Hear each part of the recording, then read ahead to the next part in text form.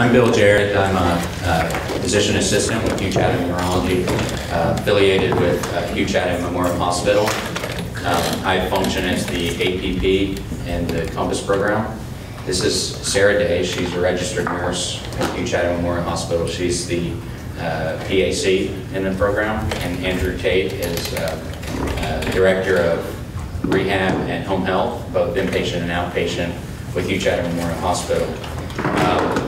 We would like to share some of the successes that we've had with Compass and our experiences with it. Initially, we had some scheduling problems because we kind of a small clinic, general neurology clinic. We don't only see strokes. So we had to do some changes to our schedule. We started with 2 days a week. It left us with a good bit of downtime. Now we're only doing 1 day a week, 1 afternoon a week, and we can squeeze everybody in. We even sprinkle in some follow-up patients that are not related to Compass to fill up the schedule. And that works for us. So some other hospitals and some other clinics might find that useful. One of the benefits that we've seen from Compass is the reduction in readmission rates. We started with 14% in August of 2016 when it started. From August to December, we went down to 4%. And from January to June of this year, we've been down to 2%. So since implementing it, we've definitely seen reduction in readmissions. We're going to show a video of a patient named Susan Rhoades. She's a 53-year-old woman with no significant cardiovascular risk factors or history.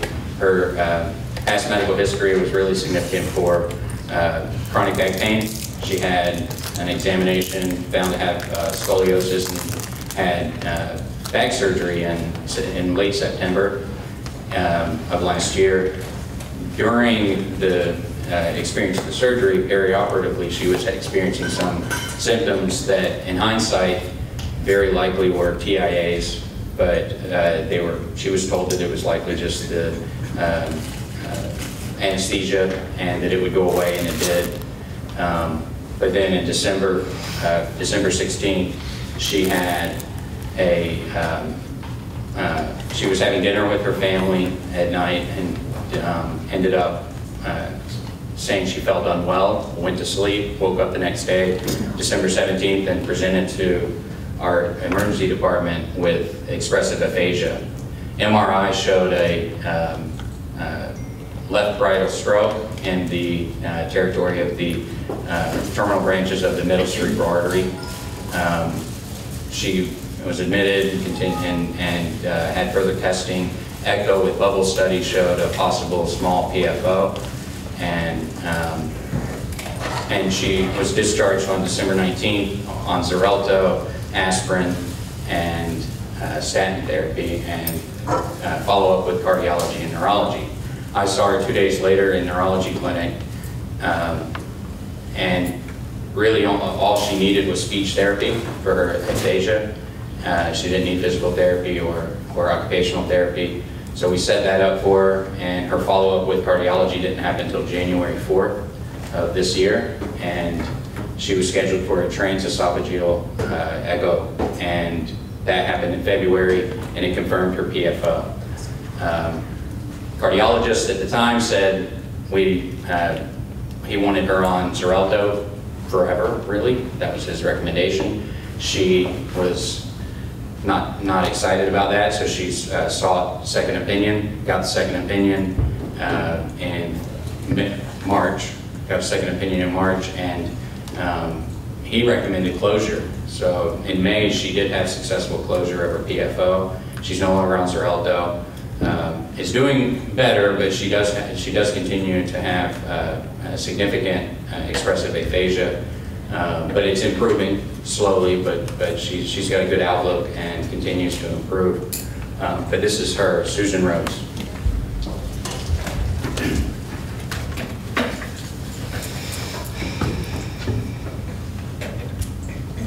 Well, hi, my name is Susan, and this is my husband, Terry, and this is Sarah, who's instrumentally still part of the health care for me.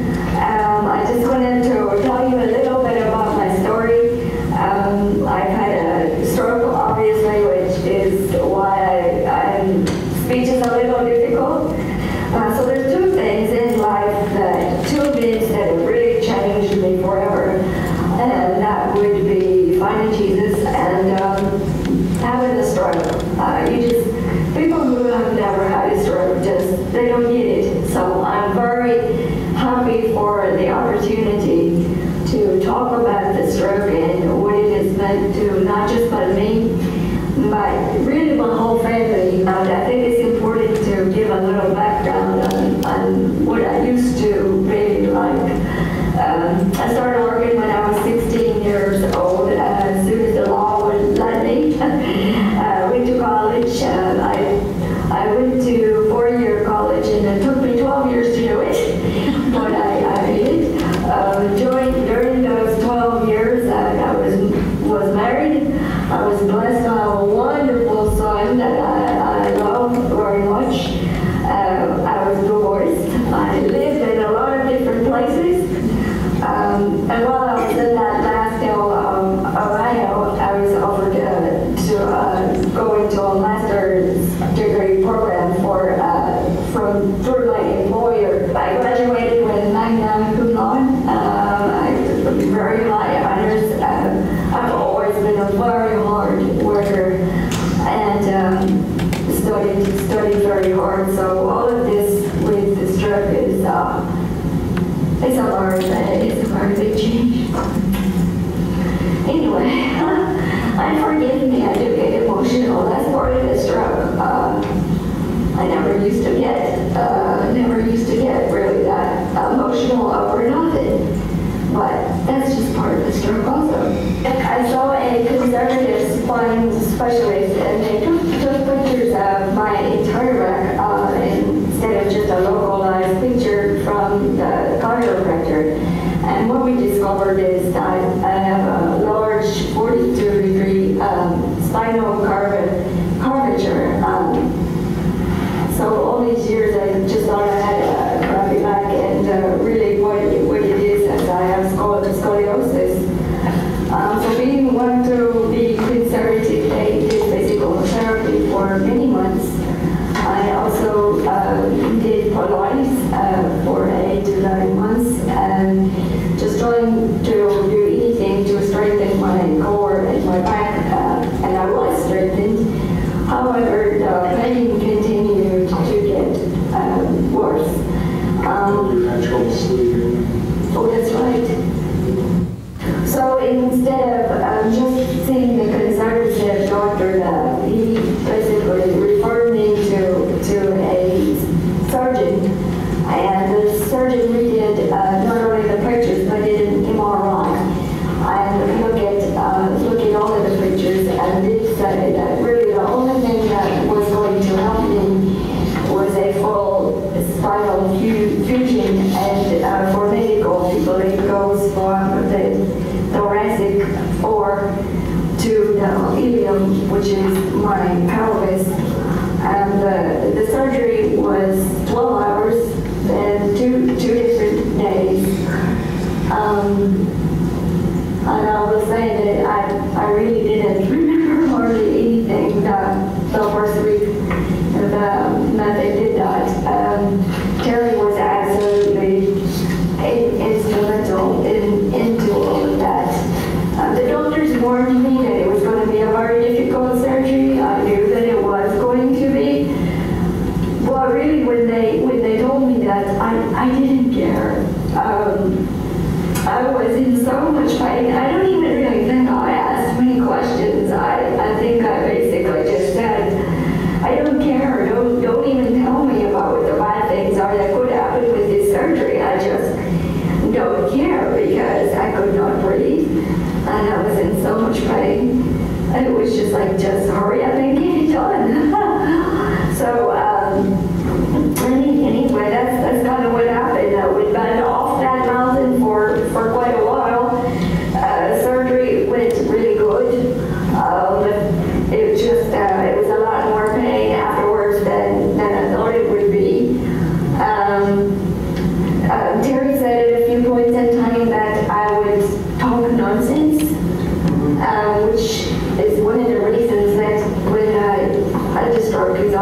talking nonsense again. It was basically, it's one of the symptoms of the stroke. You have trouble talking and that, but it happened in the hospital. And when brought to the attention of the doctors and nurses, they did tests and that, and basically didn't inform me in any which way that it was a stroke. So, it just seemed like a relapse when she had the actual stroke. And then this we were talking about this is when I was in the hospital for the spine, not for the actual stroke. So that is, one of the things that I wanted to say to Sarah is here we are in the hospital for the spinal surgery. Really, I don't think any of the doctors warned me that I could have a stroke after when I got home or after this very large invasive surgery. So that's just one of the things that I would like to put out there to the medical field is we really, I'll go further in my story later, but that is one of the things that could happen after a very large surgery, but I guess no one mentioned it, that was a possibility. And that's just something that I hope going forward that people will mention, post up, that people will say, hey, look out for this. Anyway, I was in the hospital for 2 weeks. That's kind of a long time. Things were really difficult. You really learn quickly who your friends and your family are.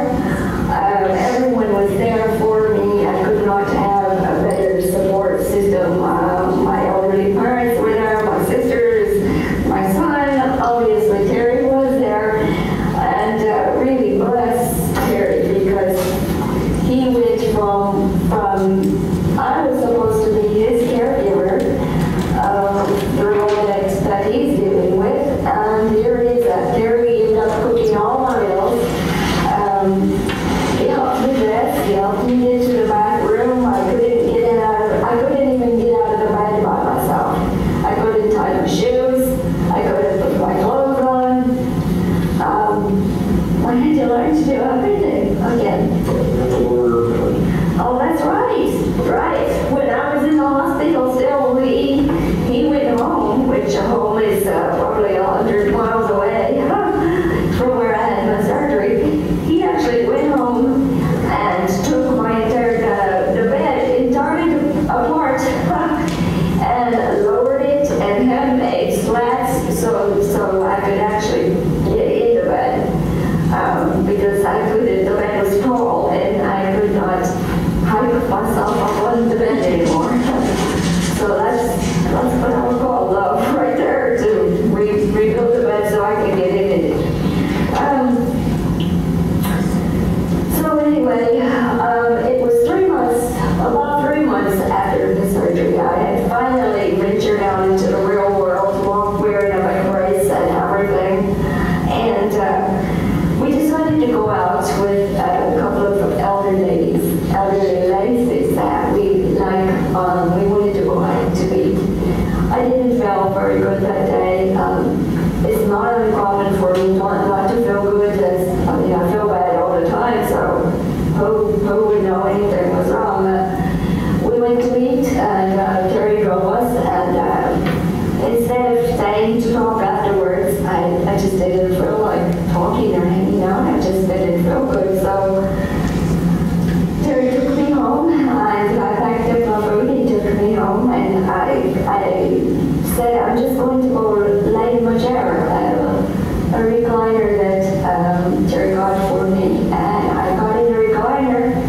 That's the last thing I remember. I woke up the next morning. It was really late, I think. It was very late. My head was pounded, and I felt really groggy.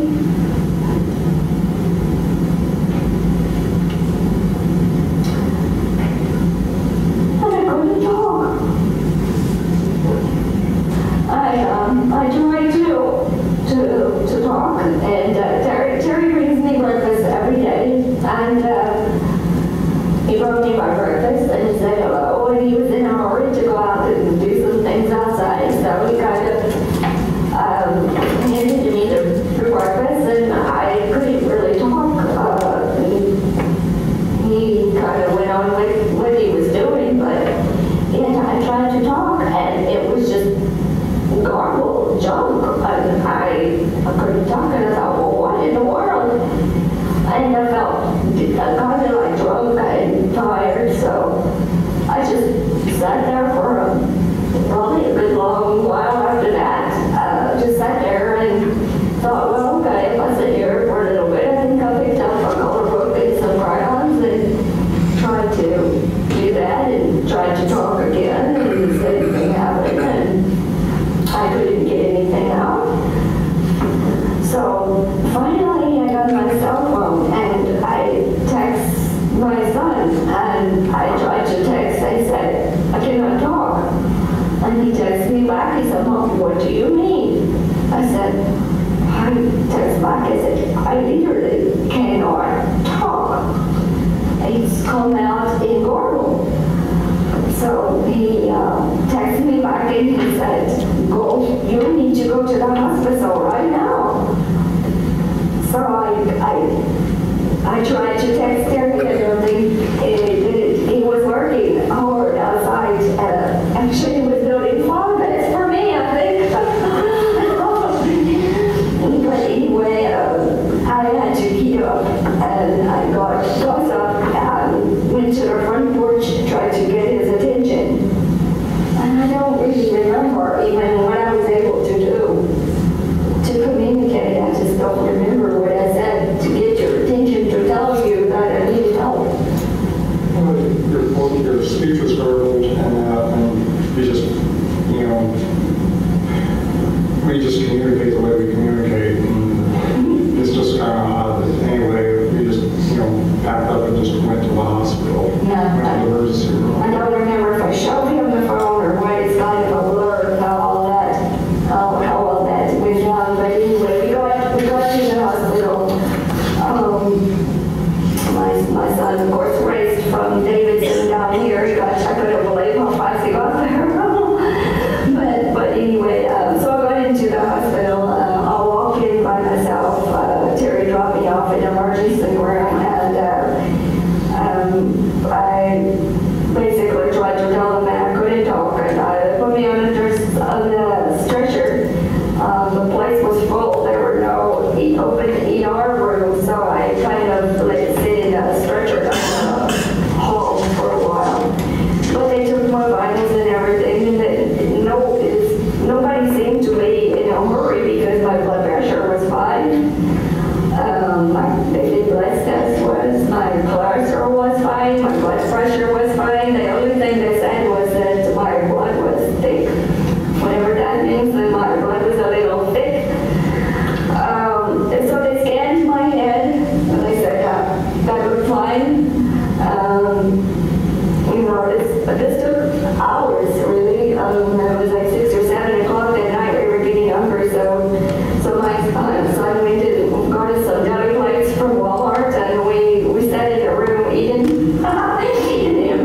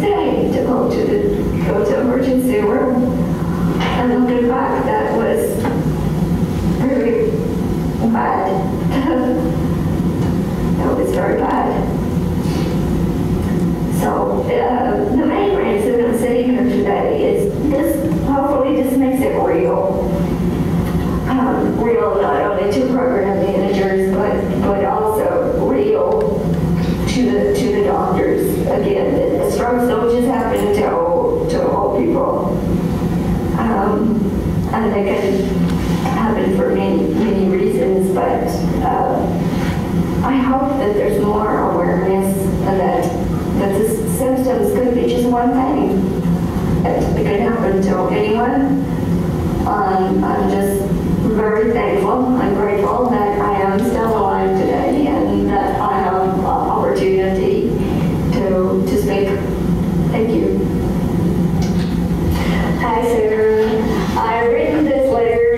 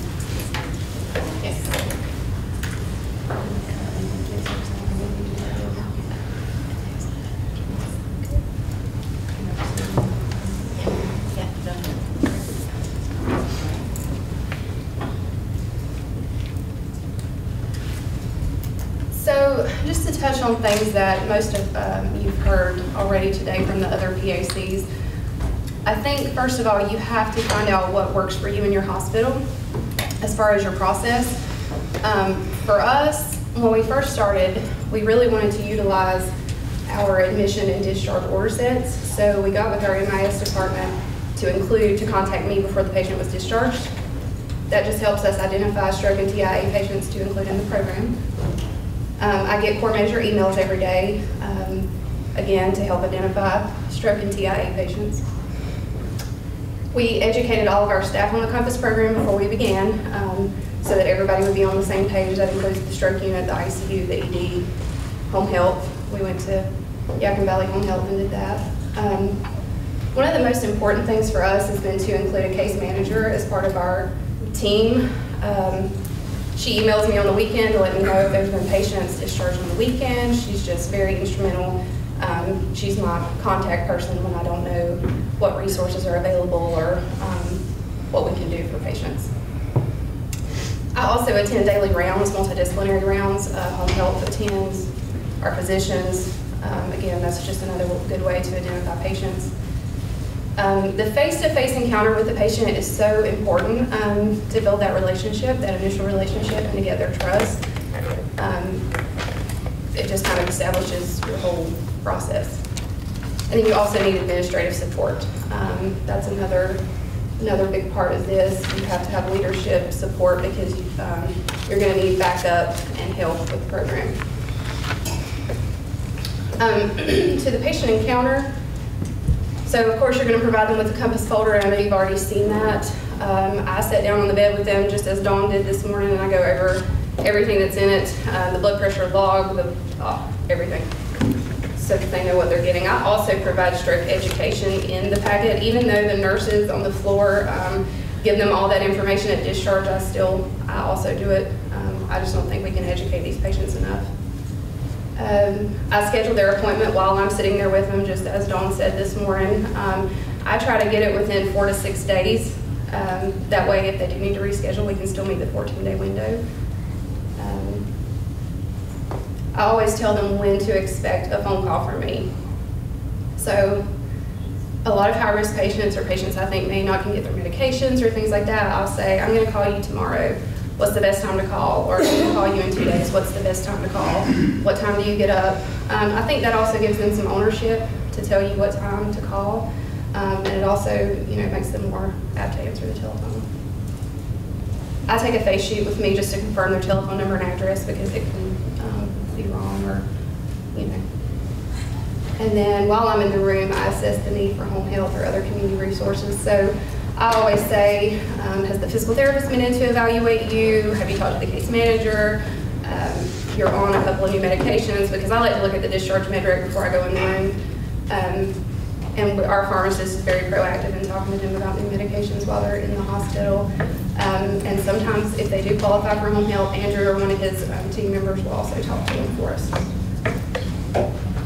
The telephone encounter is just like the face-to-face encounter. Of course, face-to-face is gold, just because you build that relationship. But if you do have to do it on the telephone, you just do the same thing.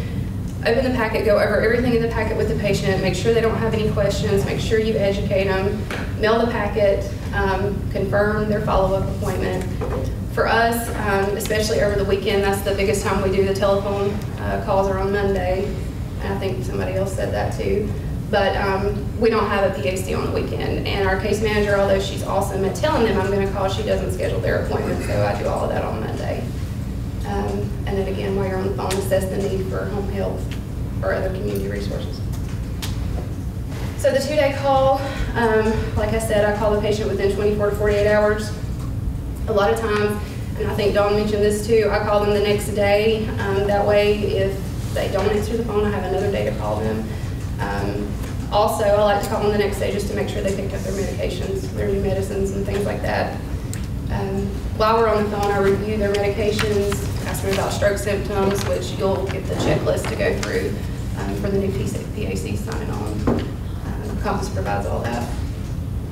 I like to take this opportunity to reinforce stroke education, signs and symptoms of stroke, when to call 911, the patient's risk factors, the importance of medication compliance and follow-up, confirm their appointment while they're on the phone, that way you can reschedule if you need to, and remind the patient of your contact information. So I always say, I gave you a card while you were in the hospital, I gave you a refrigerator magnet while you were in the hospital, but I'm Sarah, here's my number again. However, if you're having stroke symptoms, please do not call me, please call 911, because I've had that happen.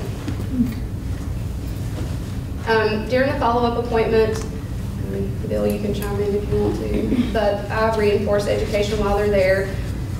Everybody has their own process. While I'm in the room, I get the consent form signed, just because if we get real busy and Bill goes in after me, I don't always have time to go back before they leave, or it is a long appointment. I also remind them that I'm going to call it 30 days and at 60 days. And that you guys, or that Chapel Hill will call it 90 days with their survey. Many of these patients do want to help, they just like a reminder, because if you don't tell them, even though they get a reminder from Compass, they trust you because you're the one that's following them. I also remind the caregiver, like we just discussed, that they're also going to receive a 90-day survey, because we want to know their input also. We then generate the e-care plan. Bill reviews that with them, and then some patients he schedules for to continue to follow if we need to. Like patients like Susan, we still see her in the office. Helpful tips. Communication is so important. The multidisciplinary team, home health, the case manager, pharmacy, the attending physician, the patient in the hospital. Hey, is this a stroke? Is this a TIA? Do I need to follow this patient? The neurology team, our clinic has been awesome in providing slots so that we can put patients in, so that we can see patients when they come out of the hospital. Communication with home health and outpatient rehab. And then, of course, communication with the patient and the caregiver. Education, I know I've stressed that a lot, but I think that's one of the most important things, is to educate the patient and the caregiver just throughout this process. You also are going to need a backup PAC. Last year, my son had the flu for a week, and then I had the flu for a week, and so we would have been out, without a PAC for 2 weeks. Had Emily not been there to help cover for me. And then support from leadership, as you see, Emily's here, she's our stroke coordinator. Andrew Tate's here, he's the director of Yakima Valley Home Health. You have to have support from your leadership for this to be successful. Nobody's ever offered me a microphone before. So, as she mentioned, I'm the director of rehab services and also the director of our home health agency for the hospital. We've made Compass a priority in that for each of our departments, we want education for all of our staff members. We want that to have continuity across our service line, that everybody's doing the exact same thing for the same reason. A little closer. Okay. Everybody's doing the exact same thing with each patient for the same common goal. For our process, we're following the inpatient evaluation, PT and the PAC, case manager collaborate to determine the best transition of care. So transitions of care, they're always difficult for patients, no matter what you're in the hospital for. With a stroke, you don't have much of a choice. You got to get there.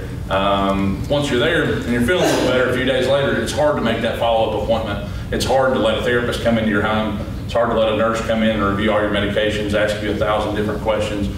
So trying to make those transitions of care easy and simple, that's what we're there for. Somebody from home health, we attend multidisciplinary rounds every day. Sarah is relentless. She will be there every day, jumping up and down, saying we did this for this person, and that's perfect. Following the 7 and 14-day appointments, we have a lead nurse and a lead therapist in each setting. Sarah makes sure to get in their e-care plan that we can follow along with that as well. Open communication among the PAC and the home health and outpatient team. If Sarah doesn't hear back from me, she'll shoot me a text or come find me physically. So again, relentless and thorough. I think that's probably been the success of our process with Compass so far. You jumped up and down, so let's see. So home health team member, we're gonna visit these high-risk patients within 24 hours of discharge. I'm sorry. A little closer, I'm sorry. Okay. We're gonna be there within 24 hours of discharge. If that means that we need to come the same day, it's a non-billable visit for us. but we're going to do whatever we need to do to be able to prevent that patient from returning to the emergency room or having a poor outcome. Regular communication again with the PAC. We're utilizing these blood pressure logs. We realize that that's super important as far as following the heat care plan. And then after discharge from home health, we also have a wellness center, several different classes there that we have exercise physiologists that staff that department. So we try to incorporate that into the rest of the process for the continuum. We have, of course, fitness classes, free weights, machines, and then personal training sessions with one of those exercise physiologists as well. So that's my piece in this. I'm not going to finish this up unless. There's a question here. Yeah, question. Yes, ma'am. So, you send out home health on everybody or just those that need? Those that are appropriate, Okay. yeah. You're So, not filing everybody at home? no, ma'am. We highly encourage those who meet criteria for us, Sure. yeah, to be able to do What that. percentage of the folks that you see probably get home health of the stroke patients in Compass? Likely close to 80%. I was gonna say 60 to 70. Okay. We really stress the importance too of a home safety evaluation. Right. Of course, we can't bill for a home safety evaluation alone, but almost every time it turns into more than a home safety evaluation when you're there. Yeah. Almost every stroke patient, I would say close to 100% of stroke patients, but if it's a TIA, they may not need home health. But yeah, you're probably right, probably 80% of stroke patients. So this is a question I was posing before, and we want to sort of dive deeper with you guys, maybe in individual interviews, but you know, we've heard some really amazing stories from all the high-performing sites here, and I think we're going to hear from another one.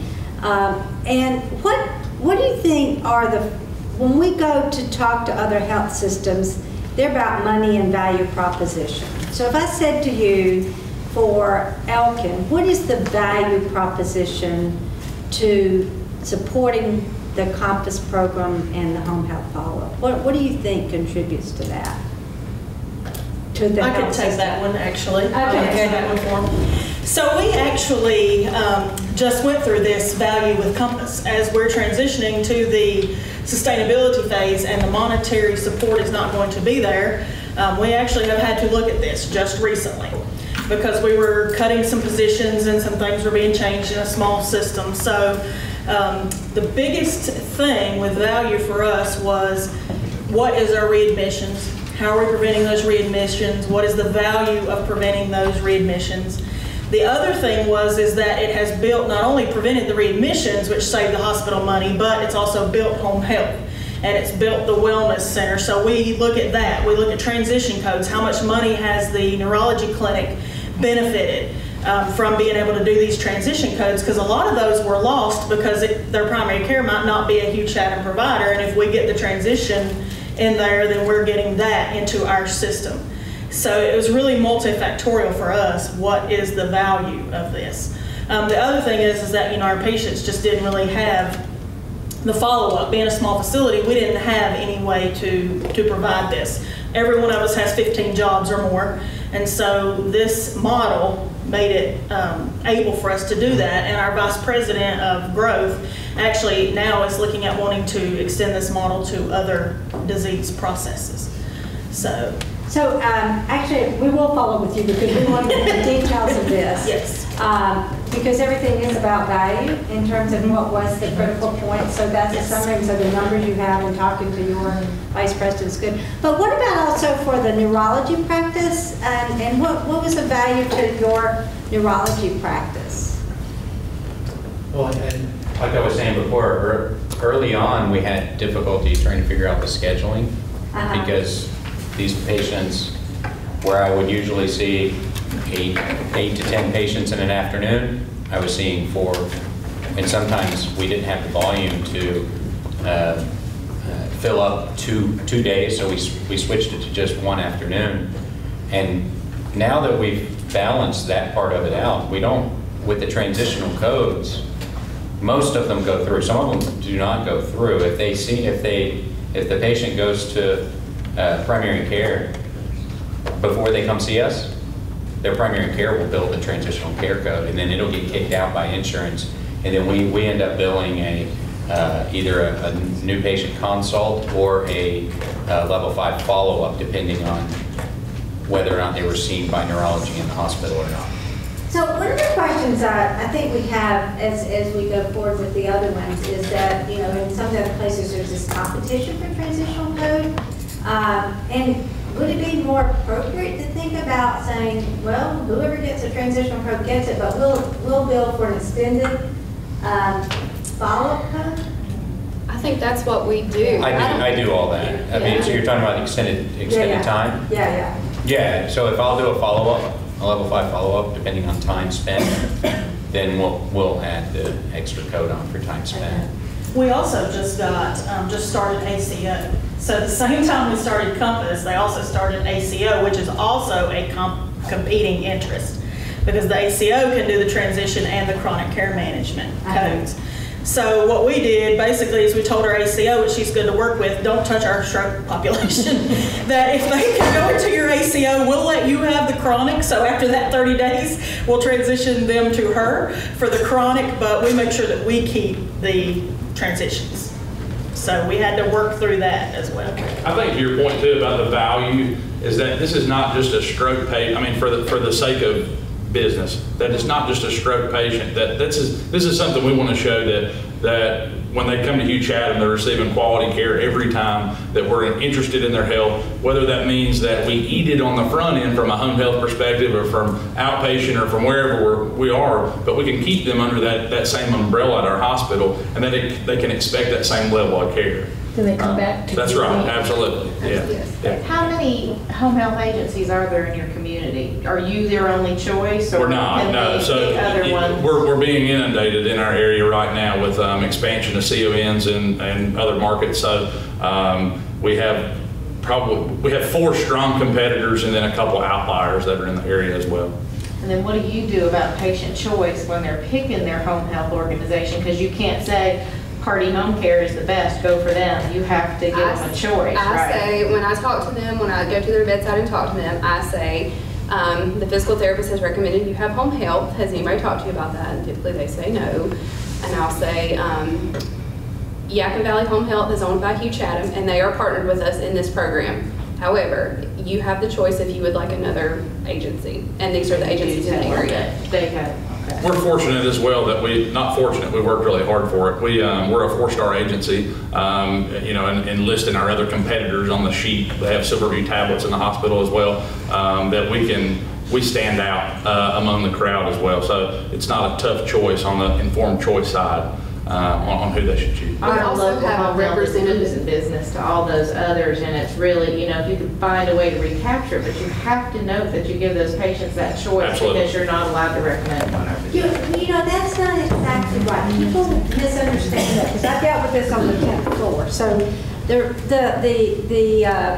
regulations are that you can't uniformly direct someone, but you can inform the patient just as they're doing.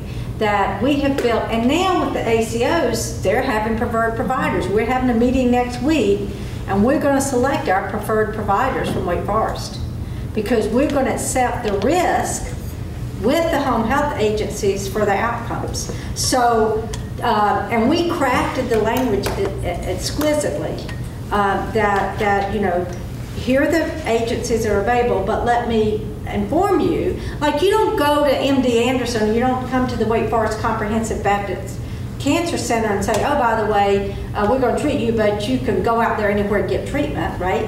So we crafted, made it all consistent with Medicare regulations, and we, you know, are trying to hold the home health agencies accountable. Exactly what he said. You have 4-star rating, I'm going to look at your outcomes, and you're going to play.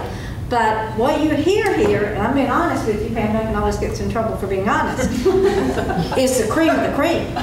This is not in all the home health agencies out there, right? So you've just heard the cream of the cream here. But that's a big value added point. Right. That's if you can sell because our home health needs the business. So if I can sell it like that, it's a big. Well, also a member of our home health agency comes to multidisciplinary rounds, and if we identify a high-risk patient, they'll go meet them in the hospital and say, hey, we can get out to your house later today or in the morning if you need us to. That's really. But the home health agency has to accept the responsibility that he did and Jane did and everybody else. Your leadership has to be engaged. And Care Partners is one of our biggest competitors for Party Home Care. So. Yeah. And, It's the same Care Partner. It's James. and she is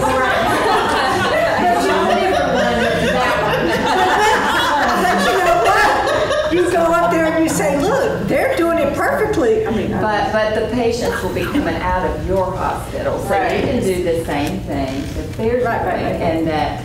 But if you don't get mission. this level of commitment from Jane, and I'm sorry, your first name again, I know. Andrew, if you don't get this level of commitment, I mean, honestly, Sylvia's been on the front lines using all of her grace. If you don't get this level of leadership and commitment, they can give you a lot of spitting on your language, but you're looking at the top with Jane and with Andrew and others. This is what home health should look like. And I mentioned to them, Andrew, there's conditions of participation that Medicare is rolling out, and most home health agencies can't comply like he's complying, right? So all these people are sprouting up, they're just going to go away because they're going to be in violation of the conditions of participation. But you got to have that leadership, and we'll do whatever, learn one, teach one, right? In terms of doing that. Yeah. And as the PAC, you're going to want to have close contact with your home health agency, and that's why I mentioned to them that we have a partnership in this together, because I can call Andrew or jump up and down and say, go here, go there, and I can't do that with other home health agents. I mean, I could form a relationship with them, but of course we would rather keep it in the Hugh Chatham family.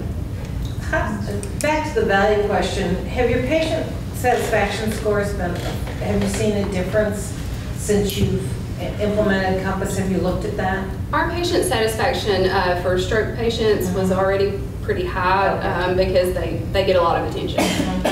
So it was already pretty high, so I don't think we've seen really it go one way or the other. Okay. That's because it was already at the top, right? It was at the top. Not from rehab service line, from our home health department, we're in the top 90 percentile in North Carolina. So, I mean, for patient satisfaction, that sounds, we were already there. But our patients expect that from us. So that's not something that we're looking to shift extremely because they already expect that from us. That's what they should. That's Muhammad Ali said, it ain't bragging if you can back it up. That's it. But Jackie, is that a for-profit or not-for-profit? We're nonprofit, owned by Hugh Chatham Hospital. And that's the other evidence it's showing too. Yeah, well, one thing that we noticed in the past is that we weren't taking care of our own hospital, and that our referral work streams and flows were being clogged up by several competing hospitals in our area, that we were just accepting referrals, and then the hospital would send us 4 or 5, and then we couldn't accept them. So we've changed that process significantly, in that our hospital takes priority over everything. And I think that's one thing that has really been on our side throughout all this, is we've gained the trust of case management, that they know they can call me. If it's a self-paid patient or whatever it is, I'll work with them to make sure that we take care of them. So once you gain the trust of the case management, they'll have your back, and that's what we found to be the case, and they've certainly had Sarah's as well. Yes.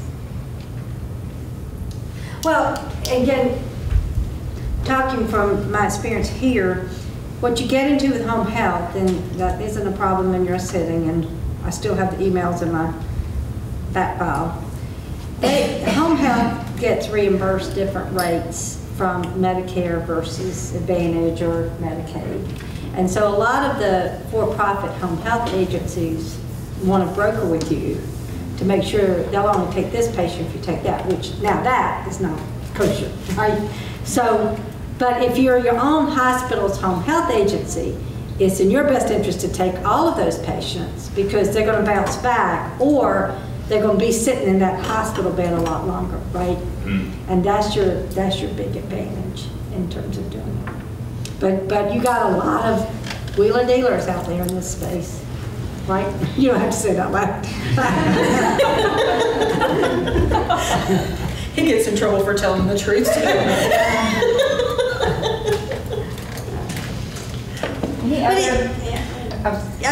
We just have to be transparent about this. This is the way it is. I mean, And that's what you have to do. And you align yourself with the ones who are going to deliver for you, and you tell them you're not going to get any patients if you don't deliver for us. And these are the ones that need to be at your site-specific visits. Oh, so yeah. be thinking about who you partner with so closely now. And as we have said earlier today, you know, your 2 or 3 agencies that you partner very closely with, and those are the ones you want at your site-specific visit. Andrew was at the site-specific visit. He was there front and center. And so, you know, that's what you want to make sure you have them involved from the get-go, and then we help facilitate the training that Sarah was talking about. You know, they partner because they've been trained on the model that Amy and Karen taught about yesterday, the Movement Matters Activity Program. And so that way you can go in and say to the patient, you know, of course if their cousin owns Jones Home Care down the road and they pick Jones Home Care, then that's, you know, they have that right. But for the most part, patients and caregivers want you to recommend to them what's going to be best for me, what's going to give me the best outcomes, and that's what they'll go with. So, and I know we've talked about it 1,000 times, so now we're going to open this up to everybody.